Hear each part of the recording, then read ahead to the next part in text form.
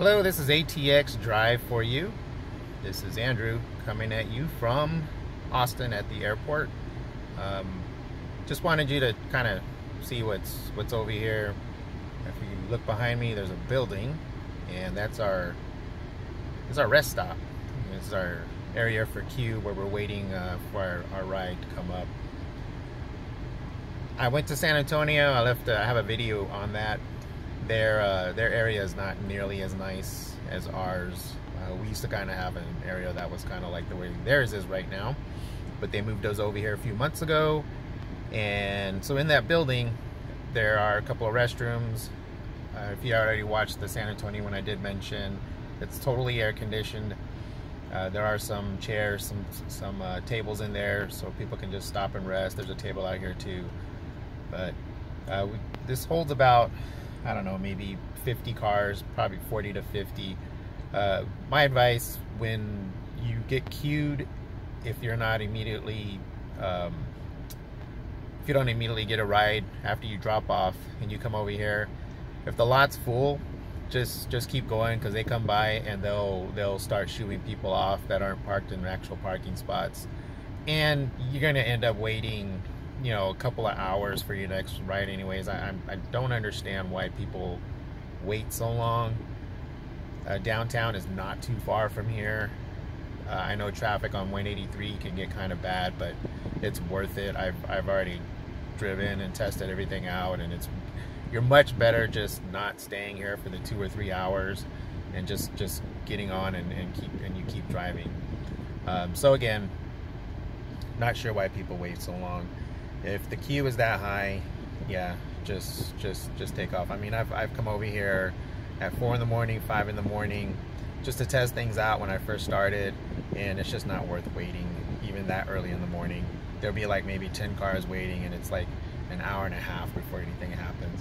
By that time, I could have already gone somewhere. People are constantly traveling, especially early in the morning. They want to avoid all the traffic, so that's what they do. And if you're there, you get that ride. If they come back to the airport, hopefully when you drop them off, you get that automatic immediate ping, and then you can go get the rider from the pickup terminal area. We do have the main terminal, which is the Barbara Jordan terminal. You'll have, well, I don't want to name them all off. It's pretty much all of them except for Frontier and Allegiance, both of which are at the South Terminal, which is about 15 to 20 minute drive from here. You got to go around the airport. If you look at the map, it may look like you can get there from here, but you can't unless you got, of course, authorization. We don't have that, so you have to go all the way around. Best bet is to head back out and then hang a right. You'll see a sign that says South Terminal. Just follow the sign, head out to the right. That'll take you around and get you over there. I think if you go to the left, it's a little bit longer. Actually, it is longer because they shut off the exit to get to 183 that head that direction. To the right, everything's set up.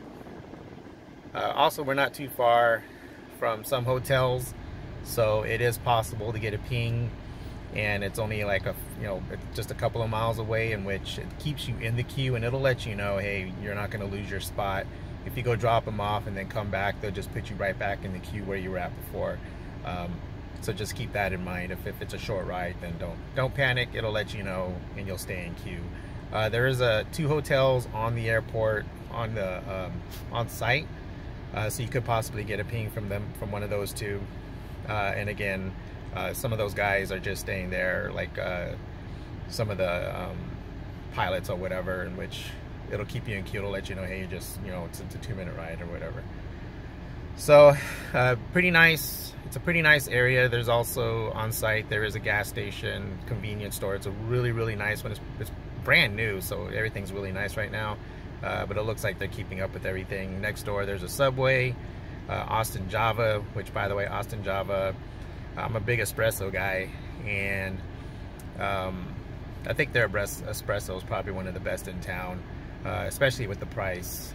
You'd have to pay like $5 or $6 for what I do for like 2 or 3 shots. Some places you can do that. I wouldn't do it. I did it one time and it wasn't worth it. But as far as paying like, $3 for a few shots, Austin Java is definitely a place to go. And they also have breakfast and lunch, dinner, and it's pretty nice in there too. They're brand new also, so that whole area is pretty new. So yes, I think Austin Airport is great.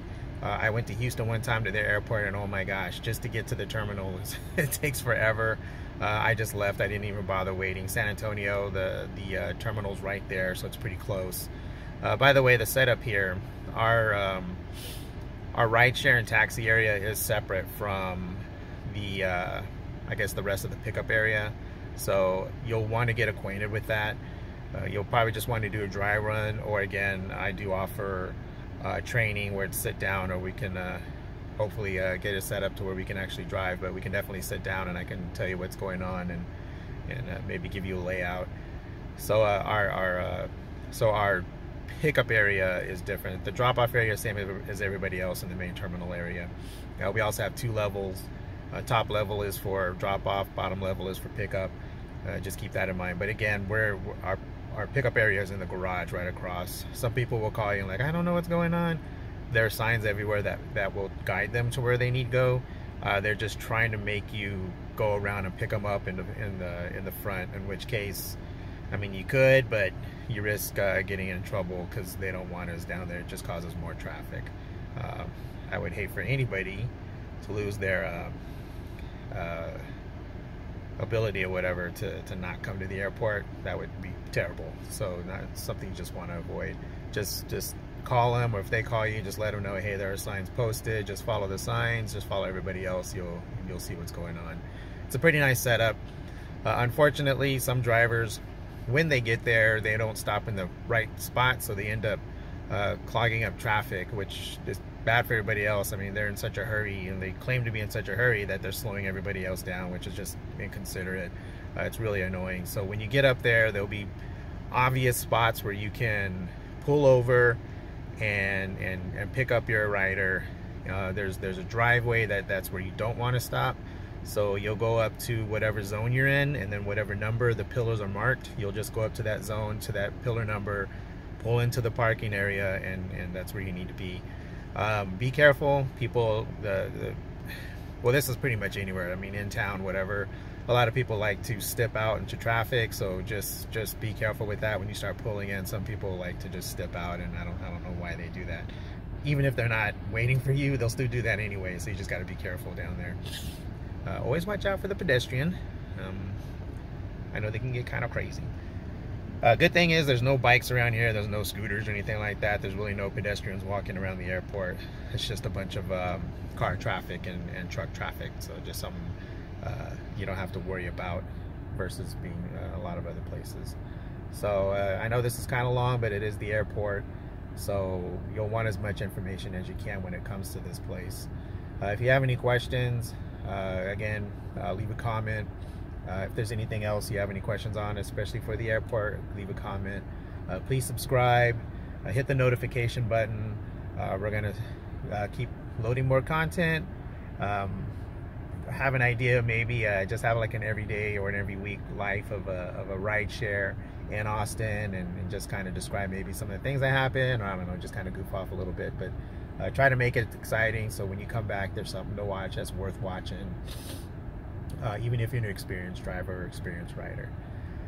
Thank you very much for watching, and have a great day. It is getting hot. It's about 100 degrees. It's 99 degrees right now, so all you people who came during ACL or South by Southwest when it was in the 80s and you thought the weather was just so great, and it was, but now you're gonna see the wrath of the Texas heat, the Austin humidity, and allergies, and all those great things that come with Austin.